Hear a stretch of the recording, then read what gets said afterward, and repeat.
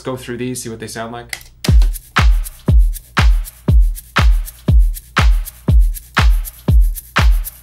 Okay. Hello everyone, my name is Liam Killen. I'm here to present to you the Slate VMS expansion packs. These are all mic models that are only compatible with the Slate ML1, which I have in front of me right here. But today is all about enhancing a meat and potatoes type groove, so very foundational in my DAW. So we'll be recording some perks, and here is what the groove sounds like.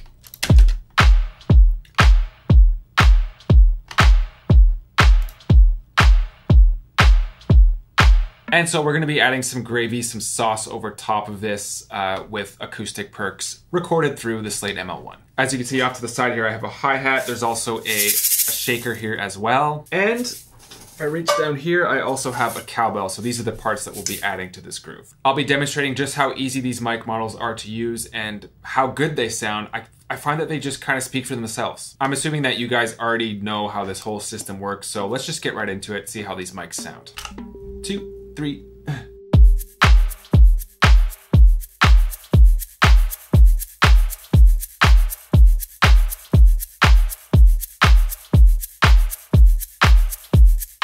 I just find that this mic is so crisp and flat to begin with, especially when it comes to high perks like what we just recorded. But of course, these mic models will bring everything to the next level. We're currently on the Blackbird Studio mics, which is what we're going to start with. Mics, let's go through these, see what they sound like.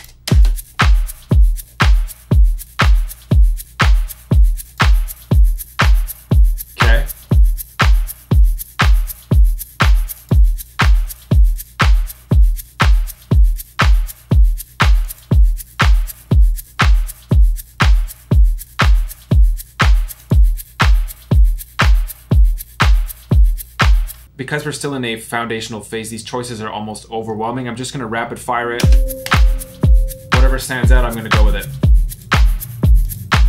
Definitely not that one.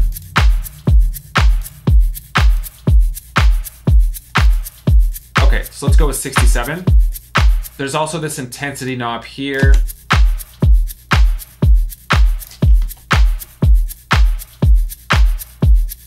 Yeah, so as I turn up the intensity, it sounds just a little bit more processed. So I want these to sound a bit more on the natural side. Next thing, let's close this up, go over to cowbell, which is what I'm hearing next. 3.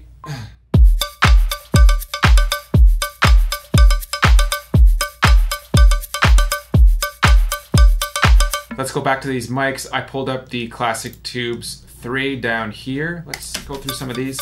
Bring up the intensity maybe a bit more.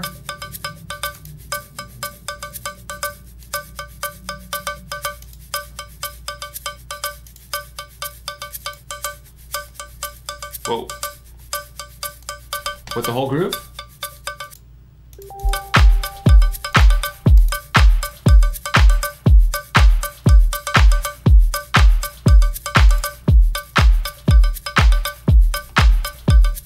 We've gone full disco. We have two very simple elements here in play. So what can we pull out of these perks within the box? I have a couple of tricks up my sleeve. First thing I'm gonna do, I'm just gonna double this shaker, pull this one down here. I'm going to move it backwards a little bit.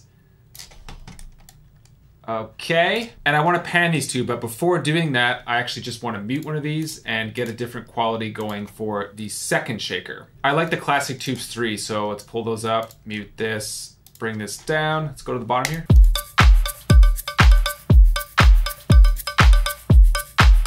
Let's go with this one. So the next step of this product here with the shaker is to make it sound like it was recorded with two mics at once, two different mics. And so that's exactly what we have here. I'm going to pan this far left, far right. And now we have a much fuller shaker.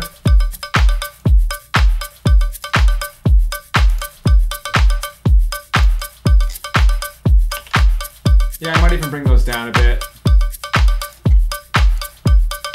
I suggest experimenting with this idea basically with any instrument that you record. It's just a great way to make it sound like you've used more than one mic. And then of course you have that leeway of panning things differently within your mix. So very powerful tool. And so we'll do the exact same thing with the cowbell. So I'm gonna double it. I'm going to move this oh so slightly backwards, let's say, like that.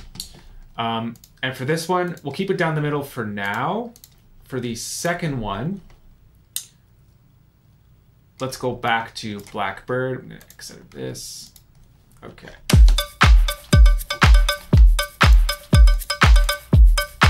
Let's beat one of these.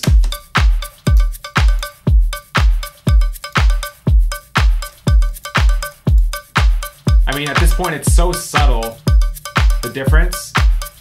Although I do like this, B251. Let's hear that with the other one.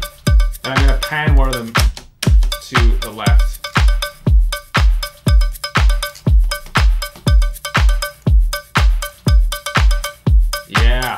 Yeah, it just sounds a lot more live.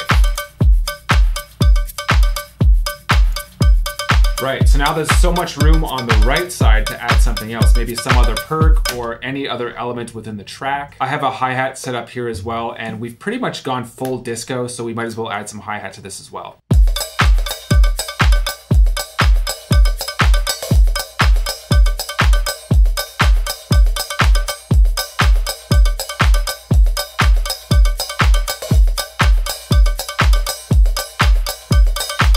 Timing isn't perfect. I mean, that's the best I can do for now. Let's hear just the perks. I could probably bring this up. So I'm basically just looking for the mic that makes them stand out the most over top of everything else that's already going on.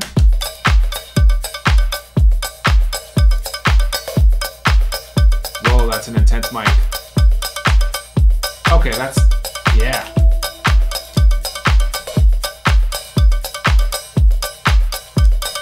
Definitely some room to push things around, but sonically, I think that we have a great starting point here. So this just gives you a solid idea on the quality of these mic models, as well as a few tricks in how to use them, at least with percussions. Outside of the mics, I have like some basic compression going on here. And then on the master, I have virtual tape, which is for drums. And that's about it. There's obviously no shortage of other Slate Digital compressors you could use to change the quality of what's going on here, but I think that this is a great starting point.